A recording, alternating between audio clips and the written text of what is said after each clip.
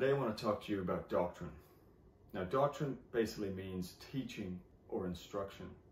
And when we talk to people about the doctrine we believe in, we're telling them about the instruction that we've received from the Word of God. We're telling them about the truths and the facts that are in the Bible, particularly in the New Testament, when it talks about how man can be saved and stay saved. And as we know, it's only through the sacrifice of Jesus that we are saved. And this is the most important doctrine that we believe in, that Jesus died for our sins so that we could have the Comforter. And it's not through anything we did, but only through the grace of God that this happened. And I'm sure many of us have heard that man-made saying, once saved, always saved. However, this is false doctrine, as it's not said anywhere in the Bible. Jesus says that my sheep will hear my voice, and I know them, and they follow me, and I shall give them eternal life, and they shall not perish. But notice how he says, and they follow me. Right? Once we receive the Spirit, it's up to us to remain overcomers, to keep the faith, to remain holy. You know, just as it says in Peter, it says, just as he who called you is holy, be ye holy in everything that you do. It's important that we live by sound doctrine. That means to abide by the Word of God and not the word of man or false doctrine. He who is born of God has overcome this world. And that's us. You know, and it makes it very clear in Revelation where it says, if any man add or takes away from the word of God, God shall take his name out of the book of life.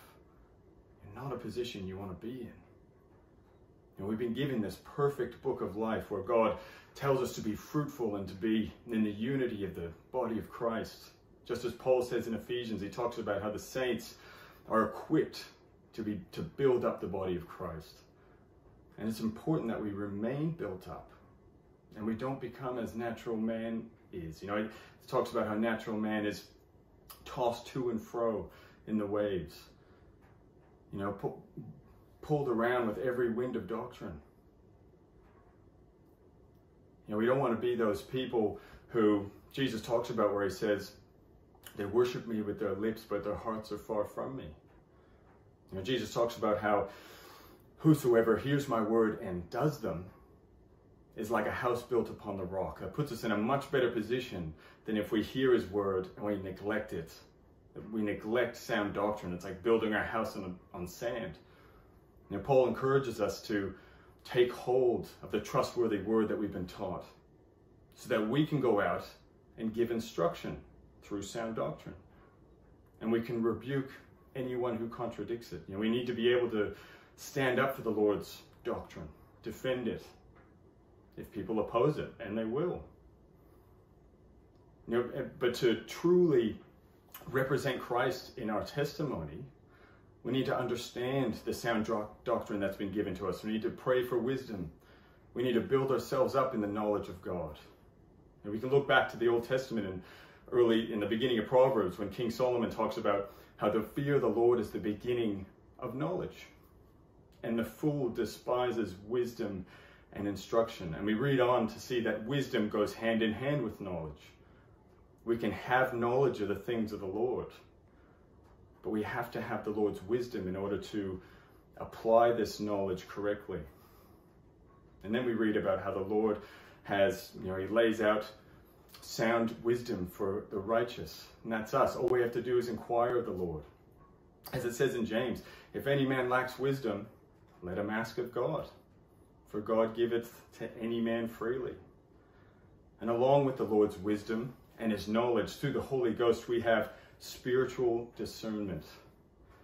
And this is a key factor in staying saved in the Lord. Right?